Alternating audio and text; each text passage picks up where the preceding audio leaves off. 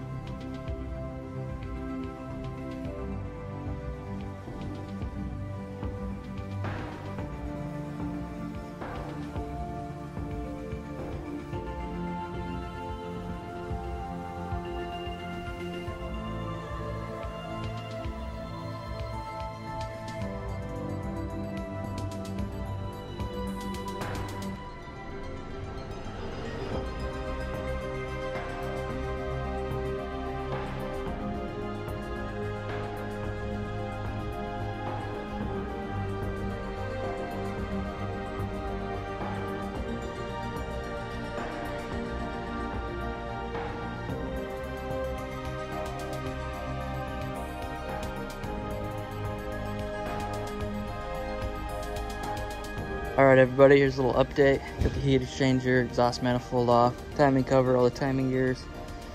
And so far the problem that I found, here's our all of our exhaust outlets.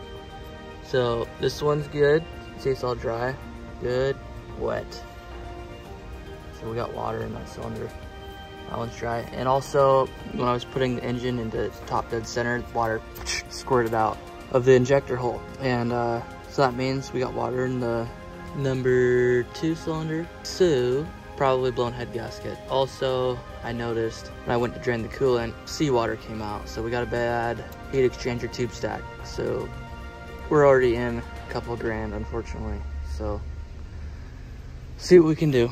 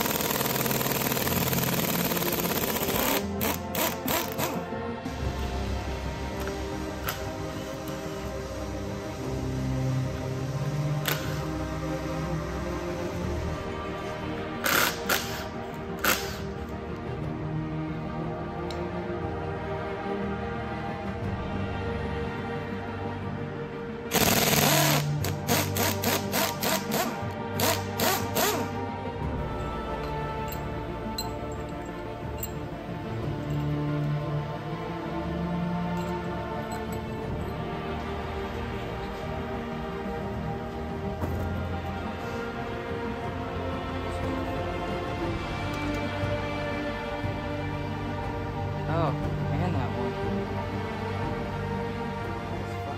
That one's full of oil. What's that? This here. Look at that. What the fuck?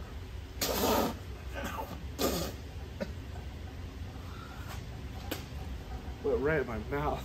Ugh. Ugh. Look at this shit, man. Was it a new head gasket? It was. Look at that. That's... The hell is that shit? Like jelly. How's that in there? Oh, that must have fell off. Yeah, yeah. I was just...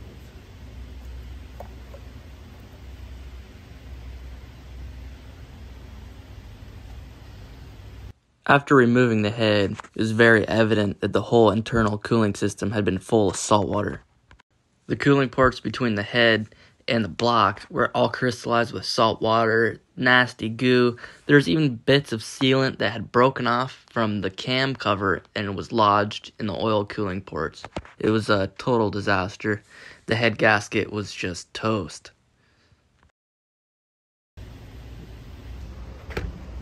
All around here. Jesus. Yeah. Yeah, that aluminum is garbage. So here's the problem, everybody. it all starts here in the heat exchanger. Either the tube stack failed and has a hole in it, or one of these end caps let the coolant out and seawater in to the internal cooling system. So that means the engine block was full of seawater, and I think it had been cooling on seawater for quite a long time. Here is the main failure. So salt water was sitting inside the engine block and ate away the aluminum head. This is the cylinder that had water in it, as you see. Let it right through here into that cylinder. And this cylinder also had water in it. Not as much, but so yeah, that's pretty unfortunate. New tube stacks cost between $1,100 and $1,600 from Parts for Engines. That's the only place I can find it for this little sucker. So let's either button down and rebuild this engine. I have another head for it, but after the head gaskets and all that and the tube stack, I'm gonna be sitting at a couple grand. So I may just consider repowering, going with something else, something smaller that actually fits in the boat properly and burns less fuel. And because this engine just is way oversized, I don't have any room to work on it, burn more fuel than I need to, and it's just unnecessary. So that's the options I'm left with. So I have a lot of thinking to do ahead of me. I also want to mention that the inside of the cooling system in the block of the engine is completely trashed due to the salt water being inside of it. Crystallized with salt, rusted, it has big goobers of just crud in there. So that would mean I'd need to completely disassemble the rest of the engine, all the pistons, bearings, crankshaft, everything would need to come out. The whole block would need to be hot tanked to clear that stuff out. It's just not worth it at this point to go forward with this engine, unfortunately. Last thing I'm doing here is getting that corrosive salt water out of the cooling system, and then blowing all the water out of the cylinders, and then also putting oil on top of them to keep those cylinders from seizing up in the future in case I do want to do something with this engine. But anyhow, that will wrap it up for this video. Thanks for watching. Consider subscribing and liking, and I will see you guys next time.